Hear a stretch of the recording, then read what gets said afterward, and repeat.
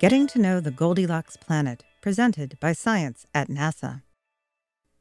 NASA's Kepler spacecraft is discovering a veritable avalanche of alien worlds. Recent finds include planets with double suns, massive super-Earths and hot Jupiters, and a miniature solar system. The variety of planets circling distant suns is as wonderful as it is surprising.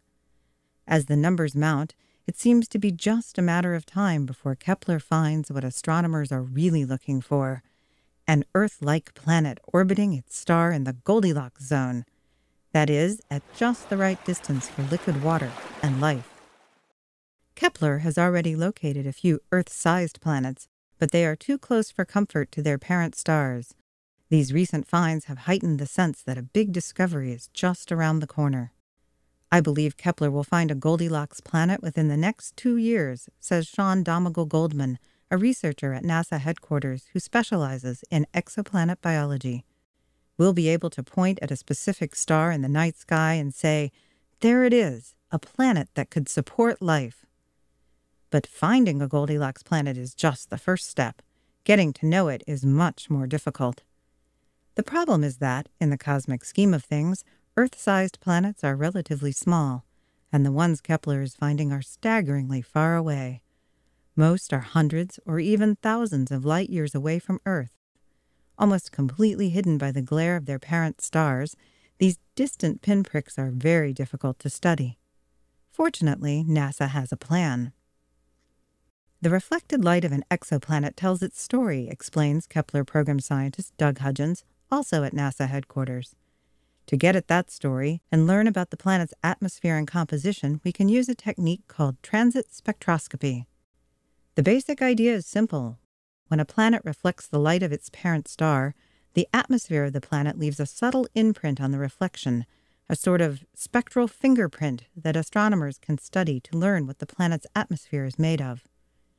One new mission under consideration by NASA, named FINESS, is a fingerprint specialist.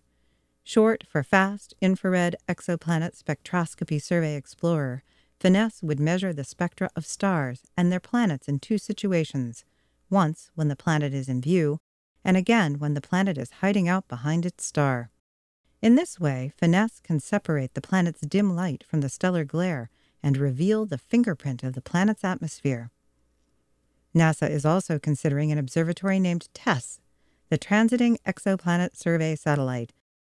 Supported in part by Google, the MIT-led mission is specifically designed to find exoplanets in the local galactic neighborhood. TESS would study hundreds of stars within 50 light-years of Earth, close enough to study in some detail.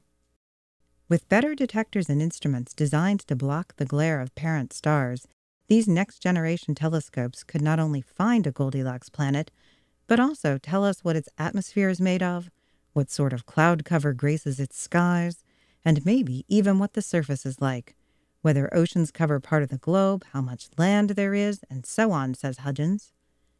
Donegal-Goldman expects big surprises. We found so many unexpected things about planets that now I expect to be amazed. When we can study a Goldilocks planet, I believe we'll discover something revolutionary about how life interacts with the planetary environment.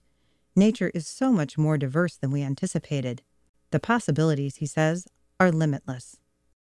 For more news about planets, both home and away, visit science.nasa.gov.